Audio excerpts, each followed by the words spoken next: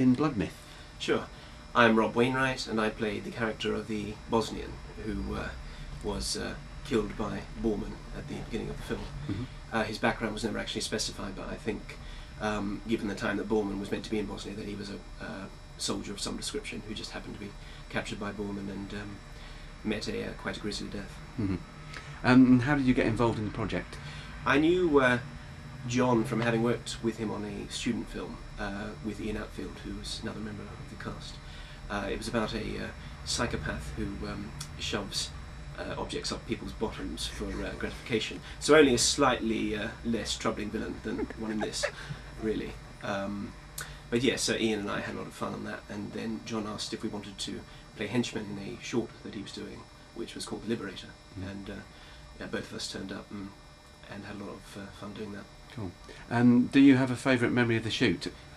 Favourite memory of the shoot? Well, a cup of tea that you made me upstairs in the kitchen was lovely, actually. Yeah.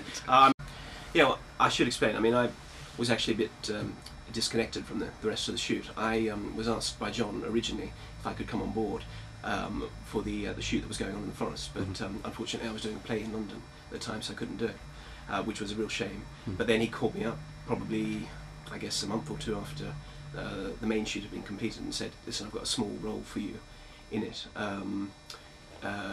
Would you be happy to come down to Ben Shockley's place and just film? Probably take an afternoon."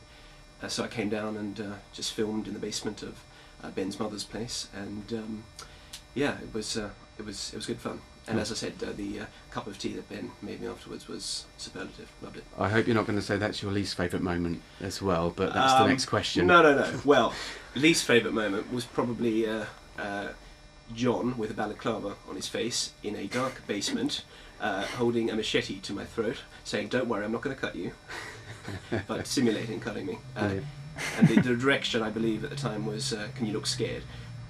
I didn't need much direction, really. John holding a machete to my throat was enough motivation, really. And what have you been doing since you filmed Bloodmyth? Well, since then, I actually went to San Francisco with John to do a play with him at the San Francisco Fringe Festival. It was a production of something he wrote. It was a drama called Exiles. It was about English teachers in Saudi Arabia, based on his time there, and that was a huge amount of fun. I really enjoyed that. This year I've been in a couple of feature films. One of them was called Uncut, filmed in Chatham. Good place to film a horror film, really, if you've ever been there. It was said to be the first thriller actually shot all in one take, so we had to rehearse for 6 weeks beforehand, blocking it all out like a theatre production. Then it was filmed all in one take, so that was good fun. And then went down to Southampton to do a feature called The Demon Within, which was shot by 24 Carat Films. I was the demon within. Cool. And without, and everywhere else. Yeah. Okay, Rob, thank you very much indeed. Thank you.